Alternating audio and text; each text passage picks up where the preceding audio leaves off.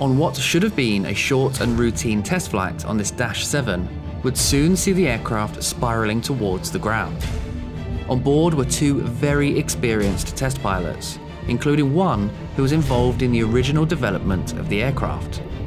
Stay tuned to see how this incident unfolded and why it is still puzzling to this day.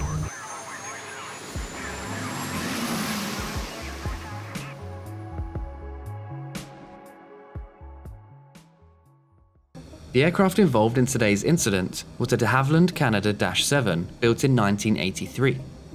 Originally delivered new to a Norwegian operator, the aircraft spent its first decade in Scandinavia. In 1996, it was acquired by an Egyptian airline and re-registered there. For about 18 months, it operated in Egypt, but towards the end of that period, the operator faced financial difficulties and the aircraft was grounded.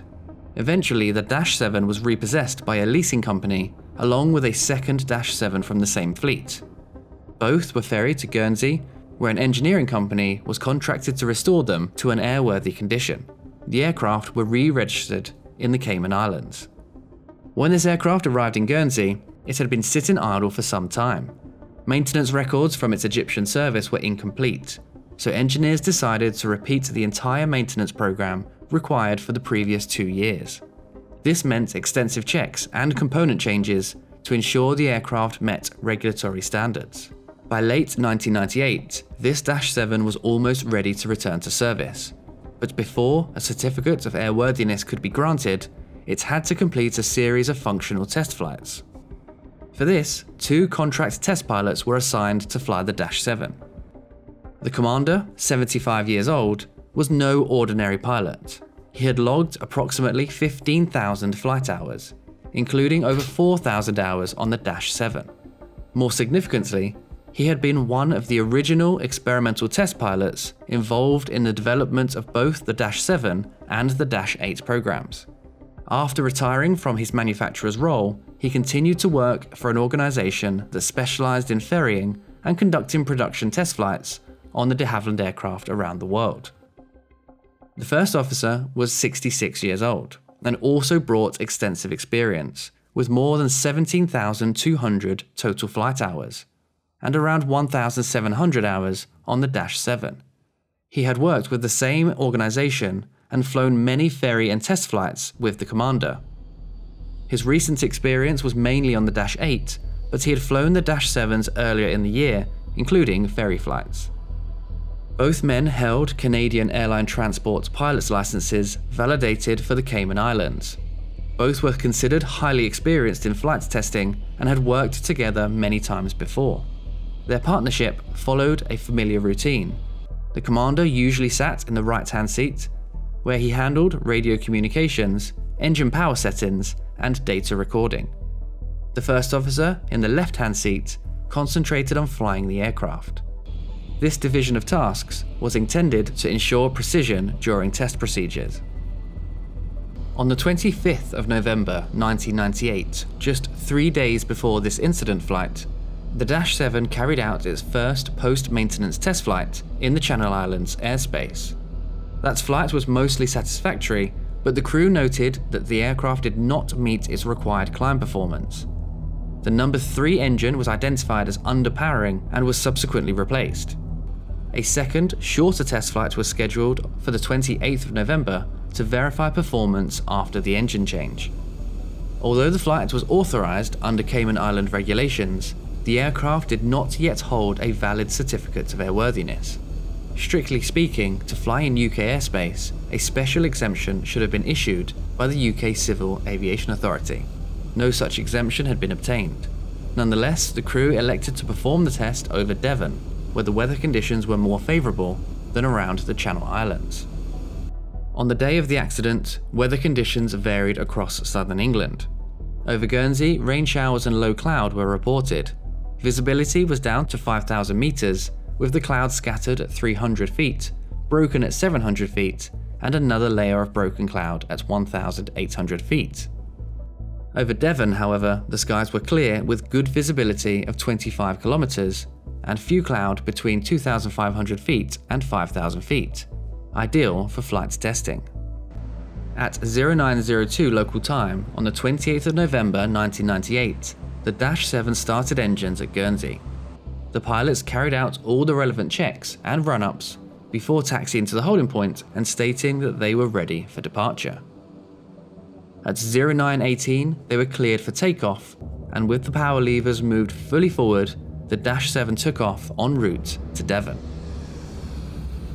The planned profile was straightforward: depart Guernsey, climb to flight level 100, then proceed to the Berry Head VOR near the English coast. From there, the aircraft would descend into a block of airspace between flight level 60 and flight level 100 near Plymouth, where the test maneuvers would be performed. The main item on the schedule was a 3-engine climb performance test.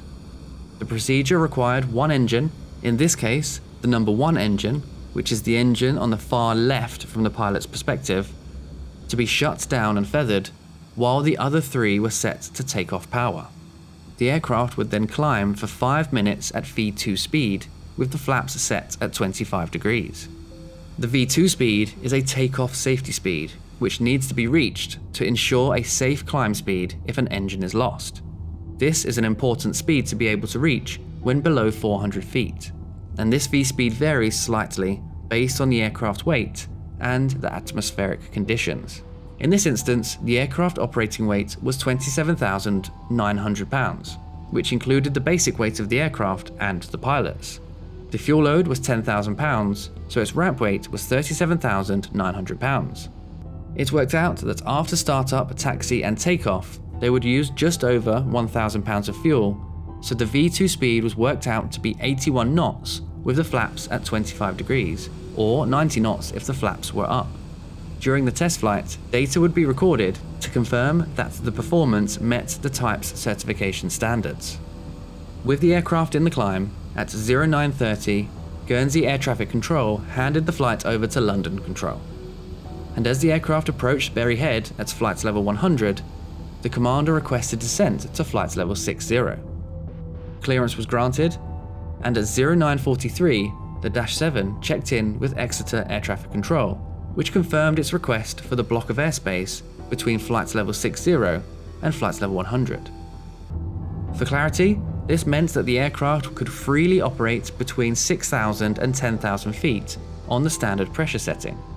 The controller vectored the aircraft northbound to keep it clear of Plymouth traffic. The crew then requested a descent to flight level 50, which was also approved, and their block altitude was amended, now 5,000 feet to 10,000 feet. By this stage, they were configuring for the performance climb test. The number 1 engine was shut down and feathered. However, the required step of selecting flaps to 25 degrees was not carried out. The flaps remained fully retracted. With the autopilot engaged, the aircraft leveled at flight level 50. The commanding pilot reduced the power to a low power setting required for the test, with the 3 remaining engines providing power. The airspeed gradually bled off, and the autopilot trimmed further nose up to maintain altitude. This was quite a substantial amount of nose trim and should have been noticed by the crew. It may have been interpreted as manual trim put on by the handling pilot and dismissed as such. The speed continued to decrease in accordance with the test, but at about 97 knots, the Dash-7 entered a pre-stall buffet. The autopilot was still engaged and may have masked some of the warning signs for the crew. The stick shaker then would have activated around this speed, which will warn the pilots of the impending stall, but it appears that no action was taken with the activation of the stick shaker. The autopilots on this aircraft can only be disengaged by the pilots, so if the stick shaker was operating, the autopilot would remain engaged. The speed continued to decrease until, at 89 knots, the aircraft stalled. The autopilot was still connected, and the nose trim remained in. The crew then advanced the power levers forward, causing the 3 live engines to increase power. 2 seconds later, the autopilot was disconnected.